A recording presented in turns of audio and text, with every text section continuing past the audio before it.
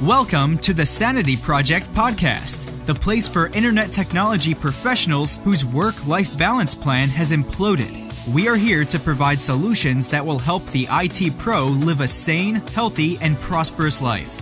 Here's your host, Joanne Victoria.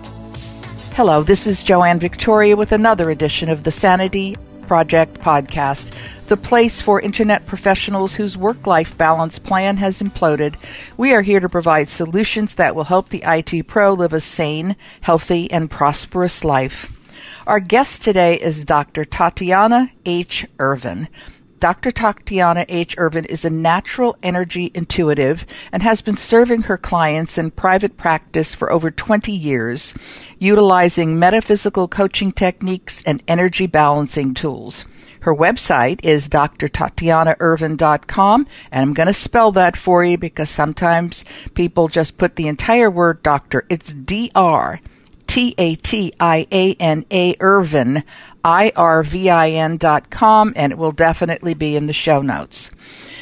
Through Tatiana's fine-tuned intuitive coaching sessions, coupled with supported states of expanded personal awareness, each client is supported to grow in consciousness, balance, and clarity of genuine purpose. Dr. Irvin assists clients to access their emotional intelligence, their energy leadership awareness, and recognize their own intuition and frequency of energy in their bodies, homes, and businesses. Dr. Irvin empowers her clients to make tremendous strides towards intentional manifestation. Dr. Irvin works with business leaders in both corporate, businesses, and startups to provide clients with essential feedback via energy awareness assessment tools, content-rich integrated leadership presentations, and intimate breakout sessions, all helping to direct each client to their most purposeful and sustainable contribution. Tatiana holds a master's degree in Metaphysical Science, energy leadership from iPEC, medical intuitive certification, and various supporting certificates in energy awareness modalities, and has a Ph.D. in philosophy specializing in holistic life coaching. Tatiana is a #1 best-selling author of The Reluctant Intuitive, motivational public speaker, teacher of energy leadership workshops, a certified permaculturist, and supporter of intentional self-sustaining communities. Tatiana also serves as a global peace ambassador for the Universal Peace Federation, working directly with the United Nations. Tatiana firmly ascribes to the power of collaborative contribution. Welcome, Tatiana, and I hope I didn't chop that up too much. Oh, thank you so much. That was a mouthful, Joanne. I know, but you deserve it. You've worked for it. We might have to find, gallant ways of abbreviating that just to spare you in the future, but thank you for that wonderful introduction. I think in the future, all I have to do is say Tatiana is here, and they will know. Boom. Just like that. Thank you. Well, our audience is made up of IT professionals, and they run the gamut from employees, contractors, up to directors, VPs, and above. How can you help them today in your world of emotional intelligence and intuition with tips and strategies and tools that they can apply in their work and home life? Well, thank you for asking that. I think that when we take the character of those that are big mind people, they're big cerebral people, they can take abstracts and put them together and weave them in a formulaic way that solves big world problems in energy and in software development and computing. We need to recognize that it isn't always in their best interest to stay consistently in that mind field place. And so having worked with those that are, again, big thinking individuals that come to me as clients, we always want to make sure that they're balancing the energy in their bodies. Those big mind people will come into session for me and they'll end up having their hands all over their heads. They'll be grabbing them. They'll be prone to migraines and headaches.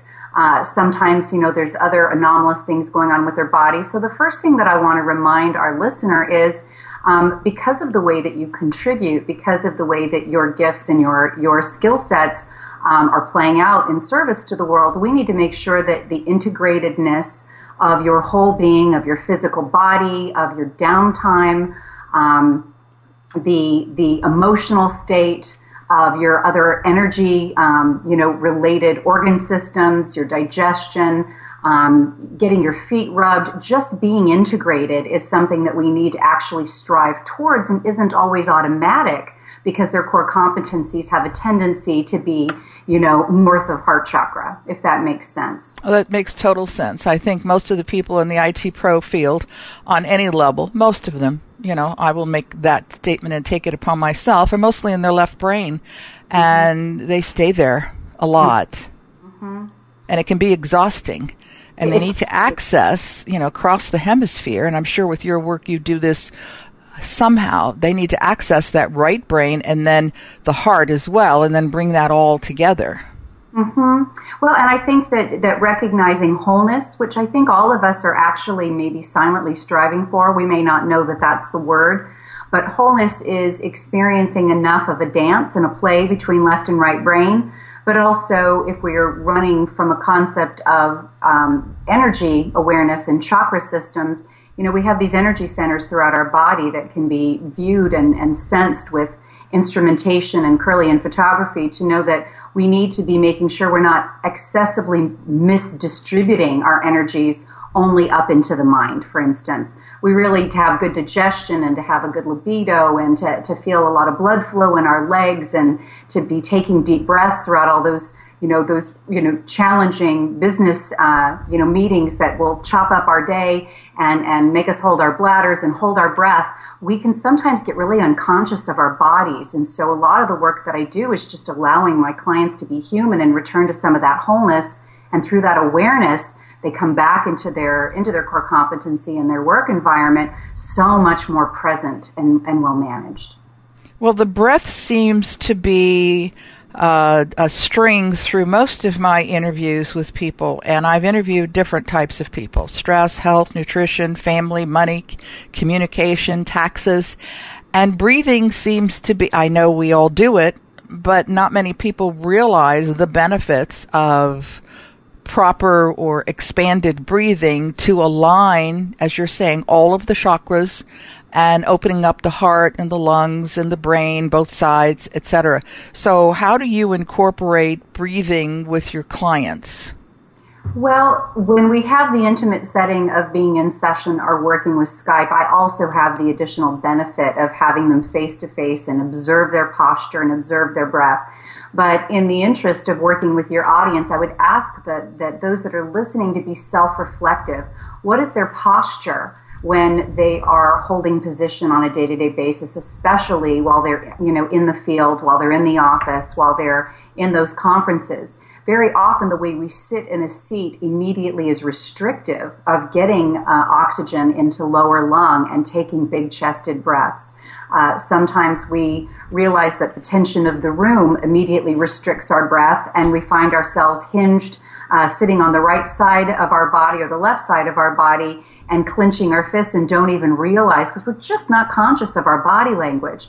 So I would ask the listener, examine as they're even listening to this, to this recording, to this podcast, what is your body posture right now? What have you acclimated towards that might be a default that isn't serving you? And then go a little bit deeper and witness your breath. When we are not getting a full breath, number one, the biggest message we're sending the cellular intelligence of our body is we haven't really fully claimed our life. We're almost in a pause mode of not quite wanting to claim it. Because the breath of life is the first thing that an infant does when they come into the world. It's claiming that new life that has just, reached its apex moment of awareness in. And so we need to be able to claim that breath, move that oxygen, therefore the vascular flow through the body. And when we don't, we know that there's a myriad of symptomology that happens that we may be taking for granted and assume that it's due to some other causality, but in truth, it all started with the breath. So that's always the first place to go. So how do you help people access, if that's a term I'll use for today, their intuition using one of the tools, one of the ingredients of the breath? First and foremost, we're all told meditation, quiet time, solitude is important. I am not going to be any different coming from an area of expertise and tell you that that's not equally necessary. The breath requires consciousness. So if we can take a moment every single morning before we get out of bed, before we even open our eyes, I always encourage every single one of my clients, regardless of where they are professionally or in what arena, be aware of how you feel the moment you wake up. It may be the most natural state that you can even access since you were a young child. And feel the ease of your musculature, feel, the weight of your body against the covers, and then be aware of how natural your breath is when you're not being unduly impacted or influenced by external factors. And just feel the ease of that, and then intend what emotional state you want to be in for the rest of the day by co-creating with the universe, and state 3 things that you're grateful for that are going to hold the same emotional quality of energy that really puts you in your best space. If you love feeling like things are going your way, go into that emotional state and create, some gratitude ideas around that concept. If you're feeling really affectionate towards your partner, gear your energy around that kind of gratitude and how that makes it feel in your body. But that is the first place I start with my clients is when we are coming out of that sleep state, we are really in the most natural and organic state of relaxation to monitor the breath, and then intend to hold that state throughout the day by starting with that gratitude and that focus. Well, we're talking about intuition, emotional intelligence, energy leadership. These are terms that are apparently accepted in mainstream business.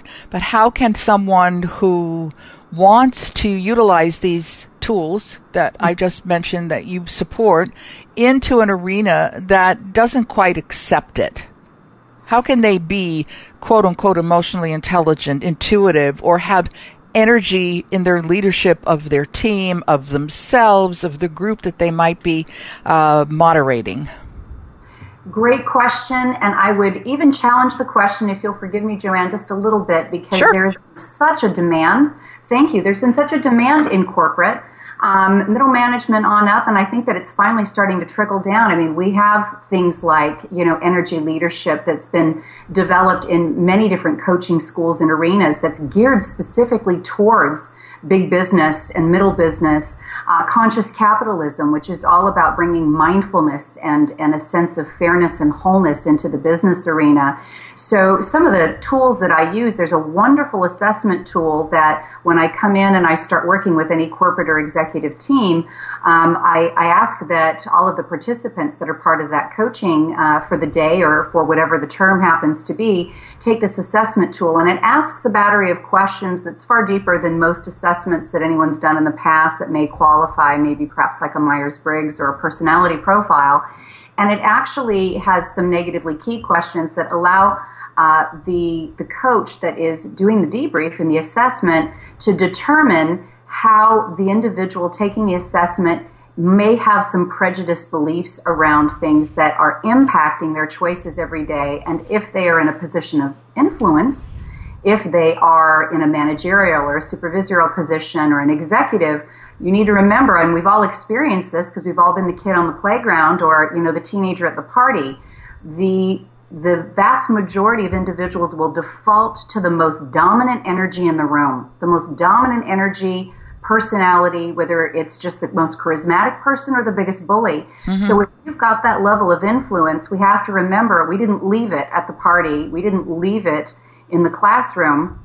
We are now experiencing it as adults, having that same sway over others and being conscious of our leadership because of our prejudices, because our view on the world is going to have a ripple effect, whether it's unconscious or not. So the tool that I use and some of the steps that we take in doing the coaching really ultimately brings each individual to a place where they're really lucid throughout the day. They go into their work environment and they recognize how much is the mood that I came from home with having an impact on how accessible I am to my people, how conscious and really emotionally intuitive I am to how they're feeling right now and whether or not I need to reach out, whether now is really the best time to make that phone call. Maybe I should hold off on this meeting because I'm not even in a good space to lead. We just have to be humble enough to be self-reflective and realize that without that, we're very often going to be doing harm or certainly sabotaging opportunities to bring people together and influence them in the most productive and sustainable way for business. Well, people should rewind this one after they listen to it and listen to it over and over and over again, because sometimes I just take the position that people who work, period, but certainly if they're working in large corporations and they cluster in the same types of emotional groups that they had in high school, have not gone much beyond that emotionally, high school. And we can provide them new labels to deal with and try to come through, but they need help. Yes. And I mean, that's the bottom line. They need help. The ones who don't know they need help, there's not much you can do. But the ones who have a niggle in their mind and go, maybe there's something better than this, or I don't like the way I feel, they need to call somebody. And I'm sure they can call you. They can email you at Dr. Tatiana Irvin at gmail.com. That's Tatiana, Tatiana, Irvin, Irvin, at gmail.com, and ask you a question. And I'm sure that they'll have some when they listen to this. But I also find that some people hear something and it festers for a long time, and then it grows, and then it blossoms, and it might take a year or two. So who knows when they're going to come after you for help. Well, we are all in our own divine timing, and if this is just one more, message that speaks to the conscience that says, yes, I know that I'm really not enjoying myself, I'm really not feeling as dynamic and passionate as I used to be, what's missing? It's time. It's time to examine it. When, if not now, when? When is it going to be the most appropriate time for you to be enjoying your life more fully? And if where you are right now in your profession is not really growing your next core competency and you're not satisfied with it, it's okay to examine that. You can choose to stay longer and there'll be more lessons, or it might be time to embrace a whole other aspect of your growth and development that's going to be far more enriching and fulfilling. And I think you said two words that are magic to me. Most people think, what's wrong with me? What do I need to do? What's wrong? What did I do wrong? Because that's just the way our world is. I think you had it here in the not enoughness issue. And I always say what's missing, as you just said as well. What's missing? And that covers a lot. What's missing in my life, what's missing in the world, what's missing in my home life, what's missing at work, rather than what's wrong. What's wrong is just more pain. It can be. And I think that's why when we examine the concept of what is a sense of wholeness, and in my first book, Developing Prosperity Through Emotional Intuition, what is prosperity to you? Let's consider that the not enoughness or the sense of what's wrong might just be that we're only slightly out of balance. And if we take a look at it, we're just one step away from our concept of wholeness and prosperity, which doesn't necessarily have to be, a multi-six-figure income and a Maserati. Our personal sense of prosperity and wholeness might actually mean it's time to leave corporate, no matter how brilliant a legacy you left behind, and get back to oil painting. I just left a client the other day who did that exact same thing right here in, RTP and RDU of North Carolina. And it wasn't that he'd failed at anything. It's just that he'd ridden through a full season and realized there was other aspects of himself that were going to bring him closer to wholeness if he examined them. And it just happened to be painting, and I just purchased the painting from him. And nothing can be more fulfilling than knowing that you're impacting other people's lives in a new way. Well, that's what we're here to do. Absolutely. We're here to serve others in whatever form it takes, whatever steps we need to take within ourselves. We're also helping other people. I'm sure you're similar to me in that if you're not helping someone every day, it's not a full day. Brilliant. Exactly. There's something missing in that moment, and you realize the exchange, that beautiful law of reciprocity where we actually can feel the difference by having touched another person, and then it returns to us, doesn't it? It does, and yet when I do it, I was doing it unconsciously for years, just Sometimes I thought I was nosy or whatever, and probably I am, but I'm always interrupting people's situations and saying, did you ever think about trying XYZ? And I never thought about a return on investment or an ROI on those kinds of things. But it was always, I just couldn't keep my nose out of other people's business. And when I got to a certain age, not when I was a teenager, that's for sure. But it was always important to me to not see people suffer. Mm-hmm. I didn't like that. I didn't like seeing people suffer. There's not much I can do about it on a grand scale, and we just go to ourselves and our environment and take care of it that way. At least that's the way it worked for me. Mm-hmm. So what has been a lesson that has stuck with you through all your entire life that you can recall? Well, especially as it applies to your listeners, I really do respect that there was a driving passion and there was already, as I already stated, a core competency, a leaning towards that technical mind for them to be involved in what they're doing. And maybe it was even a drive for, the achievable income that this particular industry provides. And all of these are noble pursuits. If we believe at any time that we can show up in the facet of our life that is our professional and our occupational arena and not bring all of us there, we're whole people. We're whole people, and we bring our health into that environment. We generally bring some of our moral or religious or philosophical leanings. We certainly bring our familial influences. If we recognize that we're bringing our whole selves to that environment, and we welcome others to bring their whole selves. This is more of a European concept, and I think that the listener would do really well to look into how, businesses in Scandinavia and Italy and France actually treat employees and take family time and take vacation time. We in the West have really, really, really held ourselves down to the grinder in not recognizing that we need to create wholeness and balance to maintain our health, our mental health, and our family's health and relationships. With what goes on with divorces and what goes on with our medical care system, bringing your whole self into that environment and then recognizing that influence is going to really support and enhance and encourage others around you to do the same. As we do that, we're much more conscious, and it has been proven consistently that we can be that much more satisfied, therefore that much more productive. It just creates win-win wheels everywhere. So that's what I'm about. It's getting up every single day and saying, how can I bring my whole self to any situation, and through that have the eyes of compassion and have everyone, feeling that they had been, impacted in a way that made them feel much more authentic with themselves and maybe much more in touch with their own wholeness in any given day. And I know your listeners can do that when they really start to bring that into their workplace where they spend the vast majority of their time. Absolutely. Well, you have a full background here, but I want to promote your book, The Reluctant Intuitive. Mm-hmm. Is that the full title, or does it have a subtitle? It has a subtitle. It is a soulful confession and practical guide.